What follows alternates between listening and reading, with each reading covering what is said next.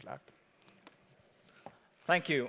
I'm going to start out with talking about something that you probably all can relate to, given that you just had lunch. And that is, if you walked into my apartment, you'd notice one thing, and that is that I own a lot of cookbooks. So I'm very interested in cooking, but I'm a really bad chef. Now, what that has taught me is that when you read these cooking books, you follow the recipe, there is always something missing on the page that is quite vital to turning it into a really good dish. Now, what I've come to realize sometimes when we talk about value investing is that there are certain parts of value investing we're very good at describing, and there are other parts that we, for a variety of reasons, don't focus so much on. So what I thought I'd do today is to spend a bit of time on some of those elements that we generally don't talk so much about, but that we still find to be pretty important to our investment performance. Now, as most of you here know, we are value investors, and the origins of value investing goes all the back to the late 1920s, early 1930s, with Benjamin Graham and David Dodd. They wrote a pretty revolutionary book at the time called Security Analysis. Today, the concepts of the book are pretty mainstream in a way, as what they told investors was that when you buy a stock, you actually buy a claim to a company's income and assets. And they also said something that we think are some of the most important words ever spoken about investing, and that is that investing is most intelligently done when it's the most businesslike. As value investing has evolved, the hallmark of a value investor has become that it tends to focus on stocks that are undervalued, obviously, and that tend to materialize itself in low multiples. So value investors tend to seek out stocks that trade on low price-to-book multiples and low PE multiples. Now, looking at companies in that frame of mind creates what we think is a very interesting practical problem, and that is that companies are not static like multiples. They're more like organisms. They evolve over time. So by effectively freezing the company at a certain point in time and disregarding effectively what's going to happen in the future, you run the risk of missing out at something that's really important. And that's that companies change over time. They create value over time. And for us, who are not only value investors, but we're also long-term investors, this becomes pretty important. So whereas value investing typically is a bit like when you go to a lumber yard and you try to value all the wood that sits in the yard, and you can see how big and long the trees are. Value investing to us is more like buying a forest. You get the trees and you value them, but you also have to realize that these things change over time for a variety of reasons.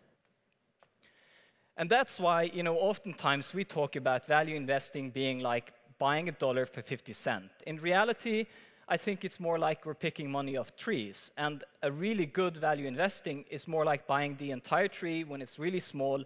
You plant it inside your portfolio, and you let it sit there and grow and create value for a very long period of time. So Charlie Munger, the sidekick of Warren Buffett, once said that the only thing he really ever wanted to know was where it was going to die. And if you think about it, there is some important insights into how to invest in that quote, and that is if you start out knowing how to lose money, it makes it an awful lot easier to make money. And just like the books that I read about cooking that don't really describe how to destroy food, value investors very seldomly talk about how they lose money. Now, before we get into a bit more detail, I think it's important to make a very critical distinction, and that is between what I call a temporary loss of capital and a permanent loss of capital. A temporary loss of capital is basically what you see in the markets every day when stocks move up and down. And the temporary loss of capital is there not because the fundamentals of the business has really changed, but because people in the markets decide to price it slightly differently. It's really painful when stock prices go down, but it doesn't necessarily link to the fundamental value of the company. To us, the really scary part of losing money is what we call a permanent loss of capital. Permanent loss of capital comes in a few different forms, and I mean, I'll describe two of them in a bit more detail, but if we want to think about a really simple example, a loss of patent would destroy the value of a company, obviously, and the same would, a value-destructive acquisition. Now, to me at least, a change in the economic environment is not necessarily a permanent loss of capital. The reason being that as a prudent investor, that's something you should have thought about before you bought the company. So in your analysis of the value of the company, this is something that you should already have put into your numbers. So in effect, this is something that should already be expected on your hand. But still, there are two really important killers of value investors in terms of losing capital. I'll start with the first one, and that is debt.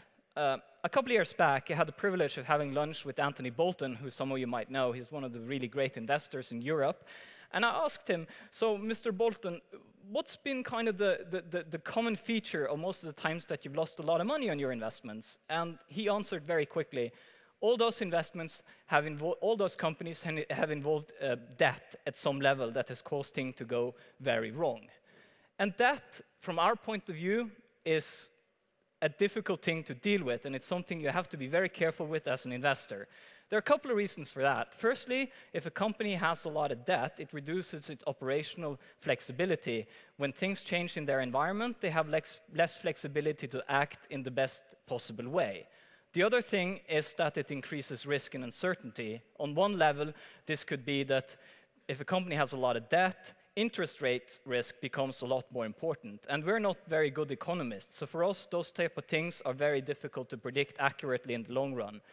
The other problem with risk is that in most other areas of life, there is some sort of Murphy's Law applying. Typically, when things go wrong with the company, it's not only one thing going wrong. Multiple things tend to go wrong at the wrong time. And that's when companies get into distress and either have to raise equity or debt. Sorry, either have to raise capital or potentially go bankrupt. And obviously, as all of us capitalists would know, it's very hard to recover from bankruptcy. You need a lot of not any percentage number in the world can make you recover from zero. The last thing that you want to think about before you venture into companies with a lot of debt is that in our experience, companies that are really good, they usually don't need a lot of debt to operate. If a company needs a lot of debt to be successful, you should stop, take a step back, and think about whether this is really, really a good company in the way you thought it would be. Now, there is another killer, and he's a bit more silent. And the origin of this killer actually goes back to Karl Marx, who coined the term creative destruction. Now, this term was later adopted by Americans, most famously by Joseph Schumpeter, who commercialized it and made it popular. But the essence of what Marx talked about, and that was later converted by Schumpeter, is very interesting. What he talks about is how companies fight each other for profits, and they do that through innovation, cutting costs, and so on. And that means that if you have a profit pool in your business, people are going to attack it and try to steal it from you. And it's going to shrink unless you're able to move around and protect it. So why is this particularly relevant for value investors? Well, in our experience, companies that are about to hit creative destruction tend to look very cheap on the surface. Multiples have typically come down, and so on. They trade on low multiples. If you want an example, think about the Canadian owner of BlackBerry, RIM. The multiples look extremely good, but creative destruction is unfolding in front of this company. You have Apple and all these other players attacking their playing ground, and that's why the future prospects of that company is probably highly uncertain. It's very difficult to get very academic when you describe creative destruction because it's a very fluffy concept. But I think one good indicator of how this works you can find if you go back to 1896 when the Dow Jones Industrial Index was founded, and they put together 12 of the great American companies back then. Now, what's very interesting about that list is that there is probably maybe only one or two names on that list you can recognize. The rest of them has pretty much disappeared, and the only one that's still standing strong is General Electric. That's creative destruction at work. Even in an economy like the US one that's been growing tremendously over that period of time, companies have disappeared because they've been competed away by their fellow capitalists. Now, the next thing I'm going to talk about is a topic that's very complicated for value investors, and it's a good thing, but it's also a bad thing. And so I'm going to do like my dad when he wanted to introduce me to the things that are kind of good but also bad, girls, alcohol, and driving. I'm going to start with a very long warning. And the first thing that you need to keep in mind when you start looking at growth is the academic aspect of this. If you look at all the studies that cover growth and look at how it impacts investments, they pretty much all say the same thing, and that is that it's extremely dangerous. You know, the most common studies tell you that high PE stocks tend to underperform low PE stocks, and the study I'm referring to here is one that tells you that the companies with the highest expected growth, according to the analysts, tend to underperform the stocks with the lowest expected growth, as seen by the analyst. And as you can see, it's by 2.8 percentage points a year, and over a long period of time, that adds up to an awful lot of money. Now, beyond the academic challenges of growth, which we are keenly aware of, there are a few practical challenges as well. The first one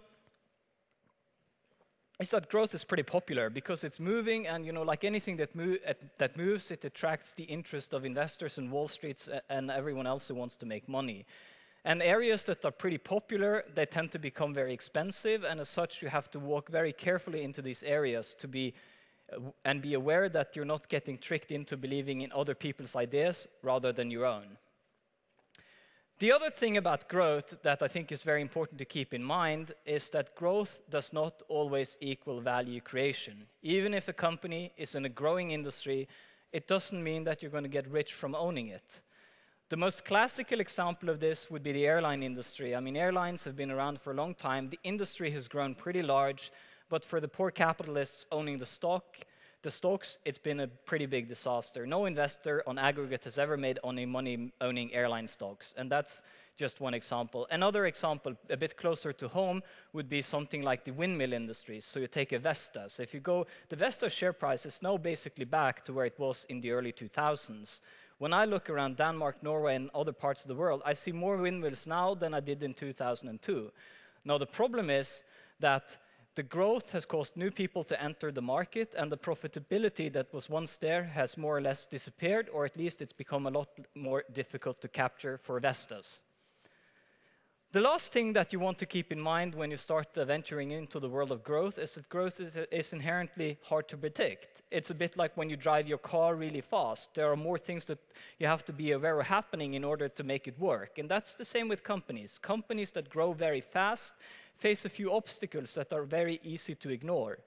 And it's also very easy for us as investors to be blinded by the numbers and not go into the details and see how things really work on an operational level. Despite all this, we still love growth. We love EPS growth. We like that companies grow. And I'll give you a very good example of why this actually is something that's pretty meaningful when you have companies that grow in your portfolio. An investment that's been with SKAGEN for a very, very long time is Samsung Electronics. Now, if you look at the performance of Samsung Electronics the last 10 years, you'll notice something that I think is pretty nice, and that is that the share price has gone up 21% each year. So we've had a 21% annual compound return on our investment.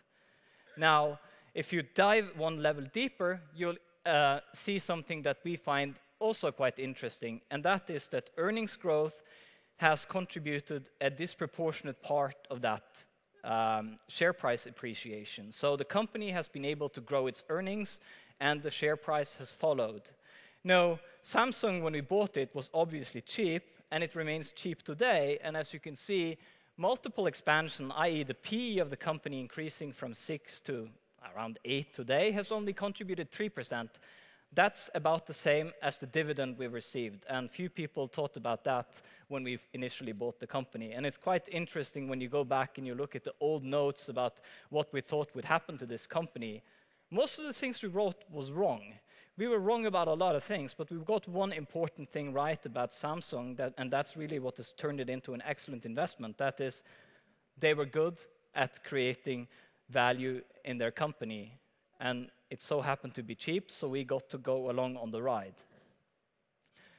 And that brings us to a few pretty important points when we start analyzing the good things about growth, and that is that growth compounds. If something compounds 20% each year, or 10% each year, you get to pretty big numbers very quickly. Now, if you buy a stock because you think the multiples are going to expand and disregard the fact that the company has to create value in the meantime, you're going to get a one-off. You're going to have to wait, and then maybe the price book is going to go from 1.1 to 1.3, but it doesn't compound. It only happens once. And that brings me to the next point, and that is when things are growing and creating value while you wait for good things to happen to the multiples, you get paid to wait. If the company is static and doesn't really manage to create value in the meantime, you're getting your value, your investment performance is suffering as you wait. There's a big difference if it takes the market 5 years to recognize that this company was cheap versus 10 years if no value is created by the company in the meantime. Another thing that I find very interesting, and I spend quite a bit of time looking inside these financial models of companies, and I also like to look at what analysts put into their financial models when they try to figure out what's going to happen in the future. Now, when I do that, I see something that I find to be quite interesting. And that is that the analysts spend an awful lot of time trying to figure out what's going to happen to the company over the next couple of years. But then when it comes to the real value driver, which is essentially the company's ability to generate value 5-10 years from now, they simply plug in a number. And generally, that's a number that I don't know where they take it from, but that number tends to be very similar whether they analyze a steel company or a company like Nestle. And obviously, that's why analysts tend to underestimate the long-term growth dynamics of certain companies quite dramatically. And that's why companies like in Nestle and at Johnson & Johnson tend to become very good investments in the long run because they've been able to maintain a healthy growth, and analysts tend to ignore the growth that happens beyond year 5.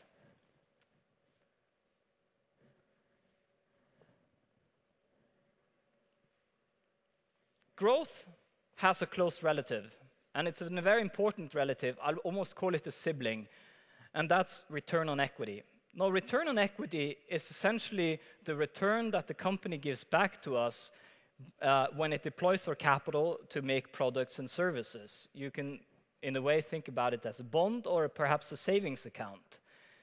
But when you buy companies on price book 2 or 3 or maybe 1.5, people tend to forget about this, even though it's pretty important. Because what you also get, apart from the return on the existing capital in the company, is you get something that's even nicer. And that's the company's ability to deploy capital in the future at a very high rate of return. So if we were to think about it as a savings account, you're able to deposit more money into this company, and it can still continue to earn you a very high rate of return. And that's why I think this is one of the most interesting things that I've seen Buffett say ever. And that's that if you leave price aside, the best businesses to own are the ones that can deploy a large amount of capital, large amounts of incremental capital at very high rates of return. Now, this even gets a touch more interesting if you take a very, very long-term perspective, because what you'll find then is that it's very difficult for a stock's return in the very long term. In the very long term, it's very difficult for the return on a stock to exceed the company's return on capital. If we bring it back to the savings account example, it makes a lot of sense. It's very difficult for your savings account where you keep on depositing money to give you a higher return than the actual interest rate on that account. And the return on equity that the company gets on its incremental capital is more or less the same thing.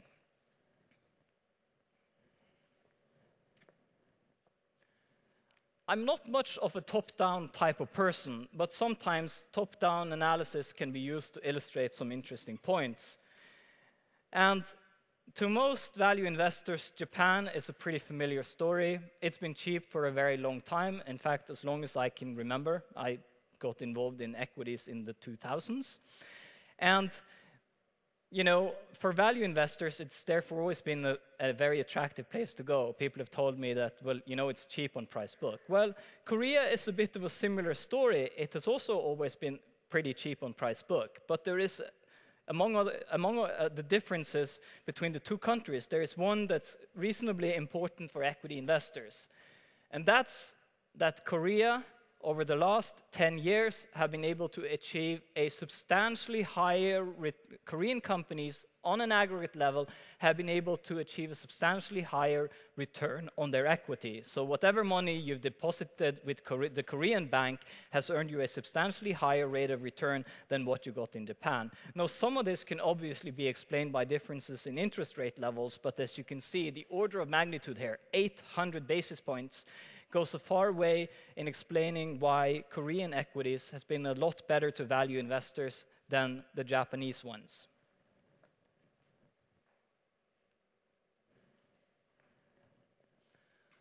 Now, one of the more interesting things that I oftentimes come across when you talk to other, numbers-driven, dedicated value investors is that they tell you that management doesn't matter at all. And I find that to be a very interesting paradox in our industry, because the same people will then turn around, go in front of an audience, and tell the audience that I, as a portfolio manager, I can really make a difference allocating your capital between different things. And then they look to the companies, and they claim that managers as companies don't have the same effect on the companies they manage. To me, that is very strange. And I think our experience over time is that managements do indeed matter. No, we are not the type of people who want to buy rockstar management in our companies and pay a premium for that just because they're good. But in the long run, having good people look after your capital is better than having bad people look after your capital. Now, in our world, and we're pretty simple people, you can say that on the extreme, managers typically create value in two extreme ways.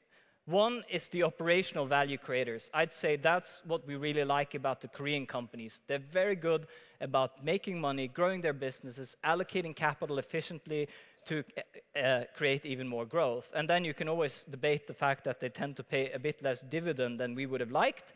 But nevertheless, they've done a tremendous good job in the long run for looking after our capital. Other examples of this that we tend to like is the Mahindra in India and Oracle in the United States. No, at the other end of the axis, you have the guys who are also good operators, but their edge seems to be that they're good financial value creators. So what do I mean by that? They seem to understand how markets work and how to operate efficiently as capital allocators between themselves and their investors. They're willing to pay out money, they're willing to keep a healthy balance sheet. They're not necessarily like these guys who want to keep a lot of cash. They'll say, I'll run cash neutral with perhaps a little bit of debt, and I'll pay you guys a dividend. Now, those guys are equally interesting, but I must say, on average, it's typically in this area you find a lot of the most interesting investments, simply because these guys tend to get loved by the market pretty quickly. Now, that being said, and if any of you have studied the SKAGEN portfolio, you probably observed one thing, and that is that not all the companies that we own in SKAGEN have world's best management, and that's entirely true. But we are very conscious of the fact that when we buy companies with management that we don't think are the best, that we think there is a reason for why it's going to change in the future, i.e. the value that's currently trapped inside the company because the management may not be doing the best thing they can with their assets is somehow going to be unlocked by someone new coming into the company and offering a bit of new advice and inspiration. Now, it's very hard to create a very good laboratory for how this works in real life. But I'll try to give you one example. And I come from Stavanger, and it's always nice to choose something that's close to home, so I picked the oil industry. Seadrill and Pride are two oil drillers. So they operate these big rigs that you take into the sea. You drill a hole in the ground, and if you're lucky, you find oil. And if you're not lucky, you just spent a lot of money on nothing. Now, Pride is an American company. It's based in Texas. And when we bought it, it was an okay company. We knew the management was not the best. And it was trading at a pretty healthy multiple. It was 2.2 times book, but we saw in the future that there was a lot of value to be created in the industry. I think it's fair to say that the Seadrill management, even as we knew them then, the Pride management, even as we knew them then, was more focused on protecting their own interests. They were more interested in protecting their jobs, cashing in their options, and doing the things that was needed to make them rich and not the shareholders. Seadrill, on the other hand, came from a different angle. It was founded by a Norwegian shipping tycoon named John Fredriksen. And as we've gotten to know Mr. Fredriksen over the year, he's always been a guy that's been interested in making himself rich, but he's also been very conscious of the fact of making his shareholders rich. So when he started Seadrill, he told investors, look, I'll treat you fairly. When we have too much capital, I will pay it out. But if we need capital for whatever reason, i.e. because the market has changed, or because we want to make a value accretive acquisition, you guys join me and put in more money. It is kind of the best kind of way I've ever seen this type of company managed. He viewed his relationship with shareholders as more of a partnership. Now, Pride finally got sold, and in a way, there was a happy outcome. We made a 46% return on owning the company during that period of time, which was acceptable. It was not great, but we can live with it. Now, if you compare that to Seadrill, the numbers look very, very different. They started out at a very similar valuation, price book around 2, but during this period, including the dividends, Seadrill returned 456%. And I think that's a pretty good but extreme example of the difference between a good and bad management, even in a highly commoditized industry. Now, the last thing I want to talk about is dividends. And, I'm the first one to admit that dividends can be pretty boring in the sense that, when markets move up and down by 4% in a week, it's kind of boring to look at the dividend and realize you only get that amount of money once a year. But that's also why dividends have this deceptive feature that a lot of people forget to think about it. From my point of view, that's extremely dangerous. And there is a reasonably good academic backing for saying that. If you look at long-term returns, and this is US data, so the S&P going back from 1926 and up until today, you will notice the following. And that is that half of the return, more or less half the return you got out of American equities came to you through dividend. Then another large chunk came through earnings growth, and a little bit came through changes in the multiples. Now, we're pretty simple people, so if we realize by picking stocks that pay us a healthy dividend, we can get halfway to beating the market just when we start the race, we think that's a pretty good value proposition. And that's why we think of dividends as our friends, and very important friends, in delivering healthy returns to our unit holders. There are also a couple of other interesting features with dividend that you want to keep in mind, and that is that companies that pay dividends tells you something about how they think about their shareholders. They think about their shareholders as partners. The other thing is that dividends is a good indication that the company has a predictable future, i.e. it has enough visibility on its future earnings to be able to share some of it with its shareholders, and it also generates sufficient cash to both grow the business and give something back to those who backed them with the money in the first place. Now, where does this fit into the modern financial markets? I think it's fair to say that the markets develop all the time, and I think it's reasonable to say that markets get more clever all the time, i.e. if you look at the individual participants in the market today, each individual analyst and all the people analyzing stocks today as opposed to 50 years ago, you'd probably say that on average they're a bit smarter, they have a bit more education, and they are a bit more sophisticated. They have the computers to do their calculations and so on. The big paradox, though, is that the collective short-termism and irrationality of the market seem to be increasing. You can just witness what we've seen in the last 10 years with the financial crisis and the dot-com bubble. It doesn't look like what I just said, that the people actually making the individual decisions have gotten an awful lot more clever. So what does that mean for value investors? Well, let's begin with a bit of bad news, and that is that from the typically optically cheap stocks, i.e. the stocks that on the surface looks really cheap, i.e. an extremely low multiple, an extremely low price to book, they are increasingly cheap for a reason. Because today there are a lot of computer models, a lot of global asset managers screening the world for these type of assets, and mispricings do get picked up more quickly today than they did 20 years ago. That goes for any asset class in the world. Now, that's the bad news, but I still think there is a few bits of good news as well, and I think if you have to weigh the two against each other, I think the two at the bottom outweighs the one on the top. The first one is that pricing between sectors have gotten very homogeneous in many instances. So when a sector goes into fashion, everyone piles in, the share prices all go up together because you know what analysts do is they compare one against the other. And if one's expensive, then the next one should be even more expensive because they think it's slightly better or whatnot. And that works the other way around. So increasingly you see with ETF trading and so on, that and thematic investing, that sectors go in and out of favor, and people either are all excited about it or they leave very, very quickly.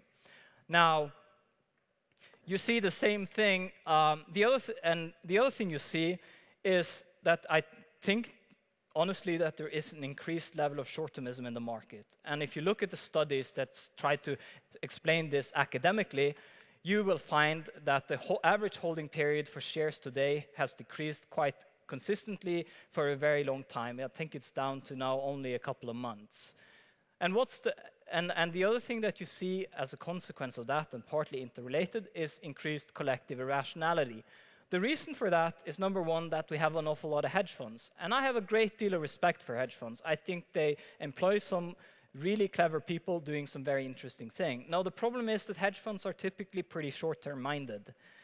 And these are the guys that pay 50% of the commission that goes to Wall Street.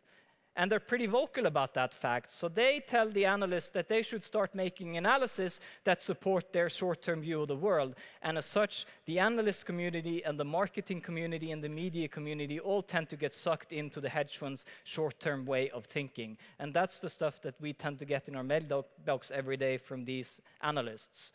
The other thing, and these things, we've seen in playing out now a couple of times in the markets, is that there is a lot of complexity, a lot of leverage in the system. We don't know where it is, it moves around, and that causes things sometimes to drop off very quickly when it falls out of favor or someone has to delever their positions. Now, in this context, I venture to say that our investment philosophy remains reasonably relevant. And why do I say that? Well, number one, because I think having a value investing foundation, i.e. being able to trace our origins back to Graham and Dodd, is still the best place you can trace your origin as an investor. Now, another thing where I think we've gotten better over time is that we've gotten more experienced. SKAGEN has been doing global equities now for close to 20 years. And I think when you've done something for that long a period, you learn things as you go along that you can then replicate and use one more time. Samsung taught us a lot of things about Korea. So when Hyundai Motors got extremely cheap, we could apply that knowledge and also make a lot of money buying Hyundai during the financial crisis. And it's a bit the same with how what we learned about John Frederickson's Frontline allowed us to also invest in his Seadrill. Now, we can also continue to be extremely research-driven, but I think our focus when we're research-driven is that we think more long-term and we try to be very fundamental. We don't spend any time on macro and the things we don't understand. Instead, we try to get a bit better about what we do understand. And that's how companies operate, how we should value them, and how they indeed do their value creation. Now, there are two things that I think have become increasingly important and increasingly how should I put it, have increasingly become our edge in the market where we operate. And that's independence, i.e. we're independent, no one really tells us what to do, we sit far away from the global financial markets, and our decision processes are independent. We don't have committees, we don't have consensus, good ideas are good ideas, and we put our money where we think we have the good ideas. And if I'm going to be completely honest here, I think it's absolutely wonderful to live in Stavanger, despite the 220 days of rain, because I'm far away from everyone else. I can use my own mind without other people trying to use their mind to convince me what to do.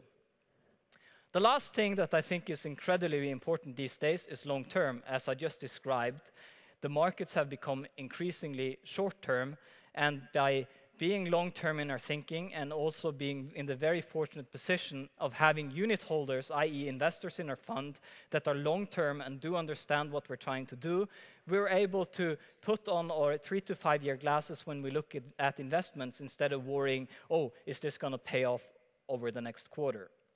So when I think about the animal spirits of Mr. Schiller, And when you put together the animal spirits of Mr. Schiller and the Vietnamese family of Rosling, I think it's fair to say that the market will probably continue to be irrational, and that there will be people in this world, there will be parts of this world that will continue to grow and allow companies to continue to grow their value, i.e. create value for shareholders. With those two elements in place, I think we're in a pretty good position.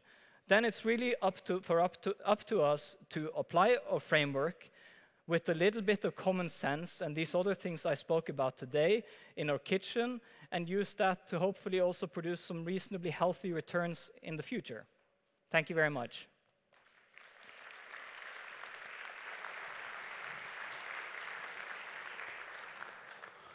Thank you, Torkell, for an inspiring speech.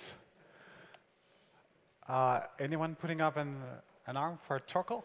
There are a lot of people down here also trying to make money in the market every day, wondering how to do it most efficiently. Well, then I'll put the first one. There's an author a lot of people like to quote. He writes a book like Black Swan. Yes. He's called Taleb. Yes. We could have invited him here, but we checked on the video and he talks a lot. So when you ask him a simple question, he talks 10 minutes, goes into 12 different subjects, and finally we could see on YouTube 10 Russian guys in the panel trying to suffocate him because he was being very boring. So he'll stay home, but his insight is any rule in the financial market that makes money will eventually kill itself. Yes. Because a lot of people would do it. And you present value investing going back to 34, and still we can make a little extra money instead of doing growth. Why is that, you think? Well, I think there's two elements to this. The first thing is that you have to keep in mind that value investing has also evolved with time. And I mean, if you look at what Buffett put into his portfolio in the 50s compared to what he owns today, being able to take Graham's legacy and apply it in a slightly changing environment is what makes value investing still work for a lot of dedicated investors today. The other thing is animal spirits. Value investing is one of the most difficult ways to invest in the real world, because sometimes you have to go against the crowds. You have to be convinced on your own facts and don't listen to what other people tell you. And that's extremely hard. And I think it's fair to say that I don't think people have gotten any better at doing that today than they were 50 years ago. That's why we still have bubbles. Right. Finally, last question. The fund's performance on 3 and 5 years horizon going back looks fine, and you have 5 stars. But last time you underperformed the index, which you don't follow closely, by 1.5 percentage points. Yes. So what made 2011 a little difficult for you, and how do you see into 2012 in the global fund? Well, I think, you know, I'll just say right away that we hate losing money more than anyone in this room, and we're competitive people. So even though we don't care about the index, we hate to lose against it. So, but I think if you look at 2011, there is a silver lining, and what I like when I look at the fundamentals of the companies in our portfolio, I would venture to say that they kept on creating value for us as owners. So when we look at 2011, there weren't a lot of instances where we experienced a permanent loss of capital. I think it was more a situation where the market, which the market does a lot of the time, disagreed with us in the way we view the world. And that is exactly what makes me feel pretty good about 2012. If our companies can continue to create value like they did in 2011 going into next year, we'll be okay. And you know, typically it only takes a little bit of time before the market catches up with what we're seeing, and that's what makes me pretty optimistic about 2012. A bit more of our type of perspective on what's value creation would take us to a very good spot this year. Great. Thank you, Torkell Eide.